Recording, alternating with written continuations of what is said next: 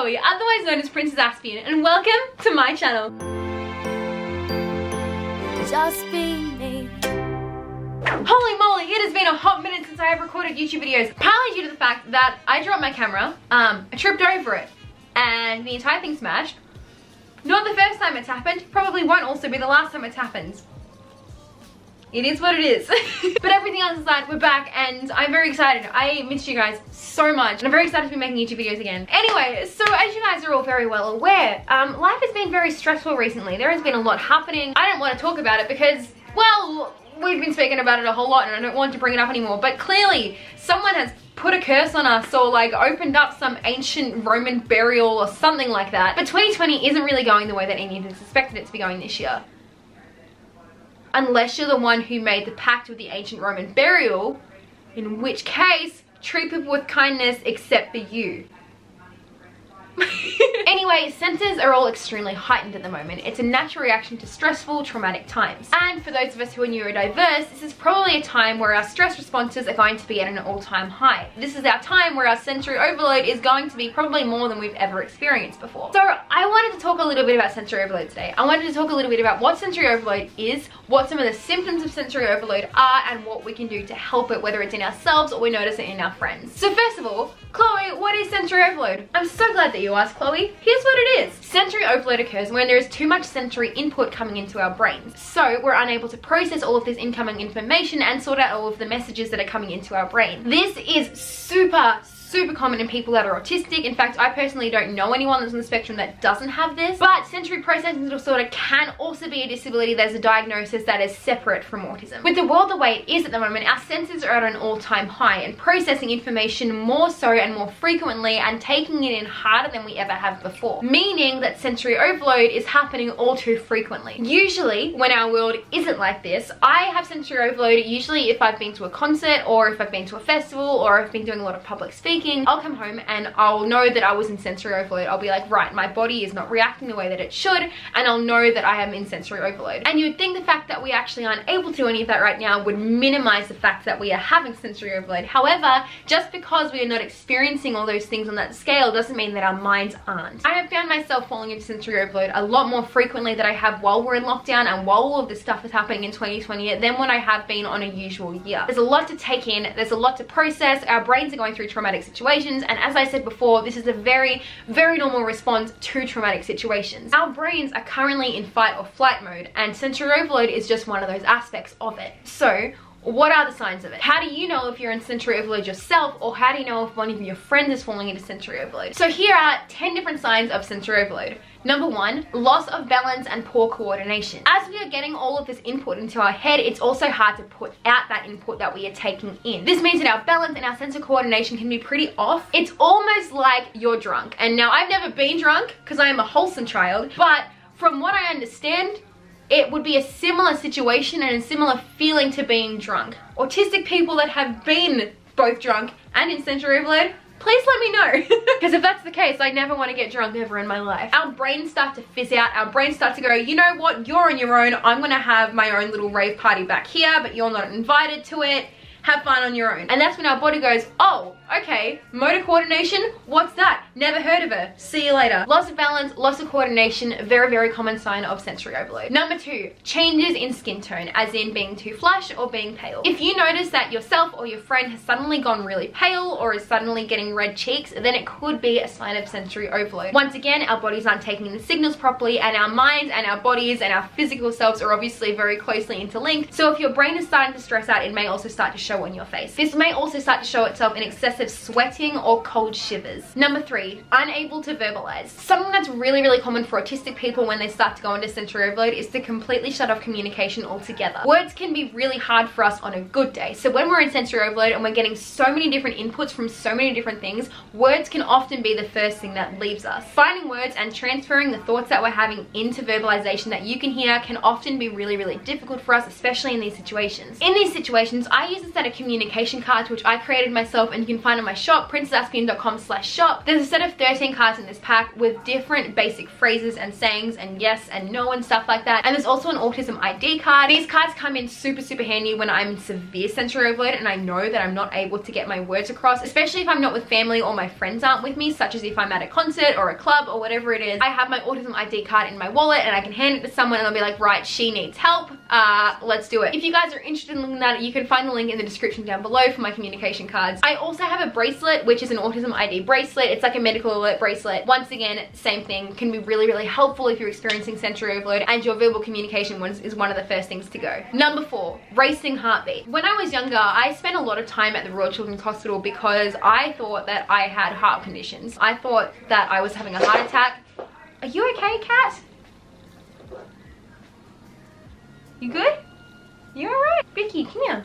Hey, come here, cat. It's okay. I used to think that I had really bad heart conditions because I would come into sensory overload to a point where it would feel like I was having a heart attack. My heart would be racing so fast. I would have really bad tachycardia episodes where my heart would go racing really fast and then calm back down again. Obviously, if that is a symptom that you have, please talk to your doctor about it because there is every chance that it could be a medical thing. Don't go through an undiagnosed heart condition just because some chick on the internet told you that it could be a sign of sensory overload, because it is, but it could also be this. Please don't take my word for anything. However, a racing heartbeat can definitely be a sign of sensory overload or a panic attack. But just because it may come on because of a mental thing rather than a physical thing, it doesn't mean it's not something to worry about. A racing heart is obviously something that you need to take seriously regardless of the original cause of it. So if you do feel like your heart is racing, if your heart is going too fast, make sure you take time out. Do not ignore it. That's when bad things can happen. That's when you can faint. That's when you can have fits. That's when bad things happen, and it's not fun, especially if you're already in sensory overload. The last thing you need is a hospital bed. So make sure to respect yourself enough that if your body does start reacting in ways that are not good because of a sensory overload episode, make sure to respect yourself enough to get out of that situation as quickly and as efficiently as possible. At the very least, sit down, have some water, find a quiet space, make sure you do things to get out of that situation. Also, breathing exercises. Remember breathing exercises. One of the ones that I do is box breathing, where you breathe in for 4 seconds,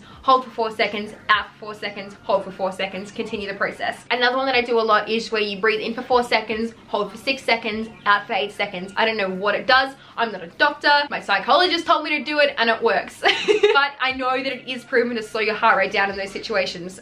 So remember your breathing exercises, remember to find a quiet space, and remember to try and find things that can help you calm down. Number 5, hysteria and crying. Now obviously if you are getting to the point of hysteria, you're probably already well aware that you're in an episode. And once again, it is so important to find a quiet place. Hopefully you can get to a stage where you can understand that you're starting to have a sensory overload episode before it actually happens and before you get to the hysteria stage, because that's not fun. If you do find yourself getting to the stage, or you have a friend and you start to notice symptoms of them getting to that stage, get out of the situation, find a quiet spot, whether that's finding a bathroom, whether that's finding a small exit area, whether that's leaving the situation entirely. It is really important to get out of there. Look after your mental health before anything else, because that is the most important thing regardless of what the situation is. Number 6, cramps and nausea. Stomach pain is a really common sign of sensory overload. Once again, if this is a symptom that you're experiencing, please talk to your doctor about this, because it could also mean underlying conditions. However, if your brain starts to panic, your body also can start to panic, which is why things like a racing heart and stomach cramps and nausea can all be interlinked. Number 7, repetition of words. Repetition of words, or echolalia, is super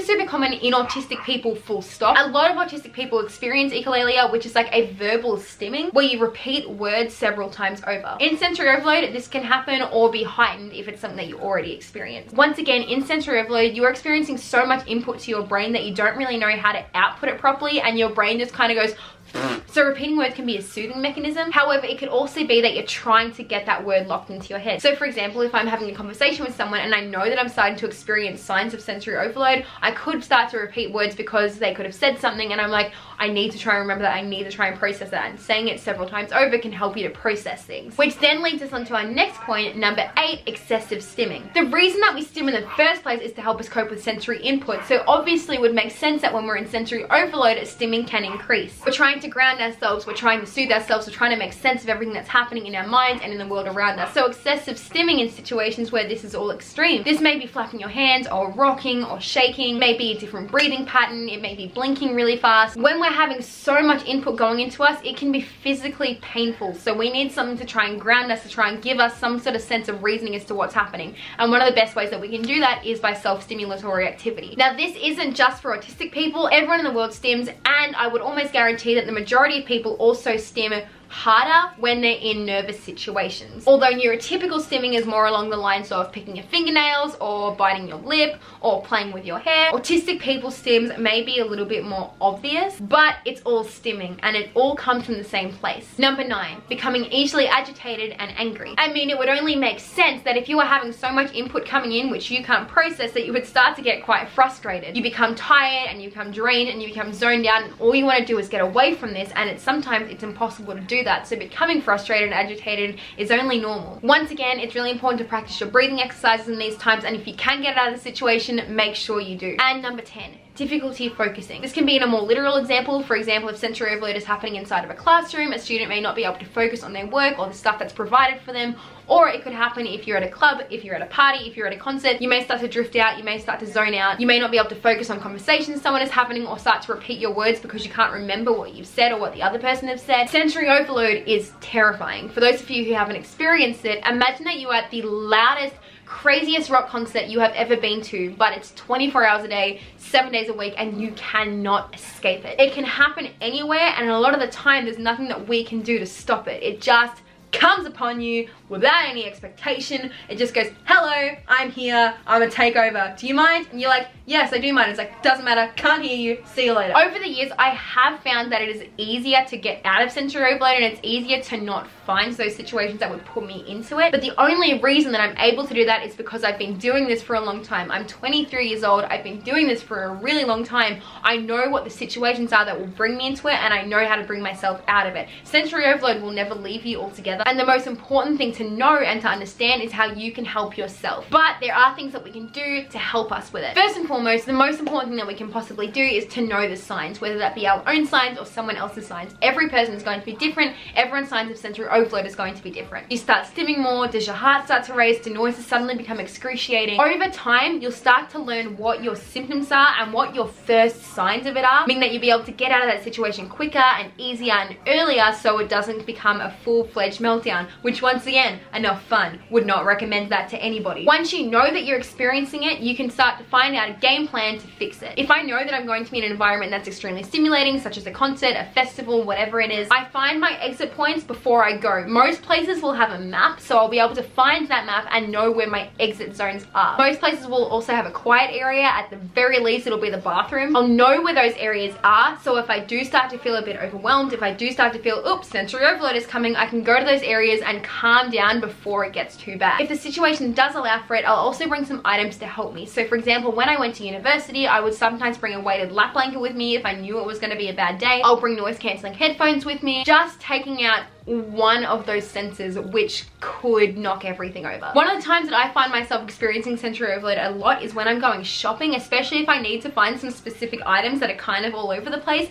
Bring a list, know the list, and know the shops that you're going to beforehand. This can really help to prevent overload by the sounds, by the scents, and by the options that are available. Overall, I think it's a completely person-to-person sort of situation, and who you are and what your triggers are going to completely vary depending on that. I definitely plan on doing more videos about sensory overload, about some of the different situations that it can happen in, about how you can get out of the situations and how you can cope with those situations, some of the other signs and triggers for sensory overload. But with that being said, I've been filming for a couple of hours today. I've had a couple of interviews and stuff that I've been doing earlier before I started filming this video, and I can feel in my head that it is coming. So self-love and looking after yourself and respecting your boundaries comes first and foremost with any situation. So I'm gonna head off before I show you guys a real life version of it. Sensory overload can be really overwhelming, really scary, and very real. A lot of people think that just because it's something that you can't physically see, it doesn't matter. But your mental health is so important and something that we need to start focusing so much more on, especially now. Learn the signs, learn your sign, and learn what you can do to help yourself get over these things. Sensory overload isn't necessarily ever going to leave you altogether, but you can do things to make sure that you can control it better and to make sure that you get out of these situations. I love you guys so much, and I hope that you guys are doing well despite everything that's happening in the world. I hope that you guys are looking after yourself. I hope you guys are staying hydrated. I hope you guys are wearing a mask when you go out, because God Lord, please, I want to see Harry Styles this year. I hope you guys have a very sensory friendly day, and I will see you guys in my next video, which will not be in like 6 weeks time, I promise you. Anyway, oh my goodness, wait, next week is One Direction's anniversary.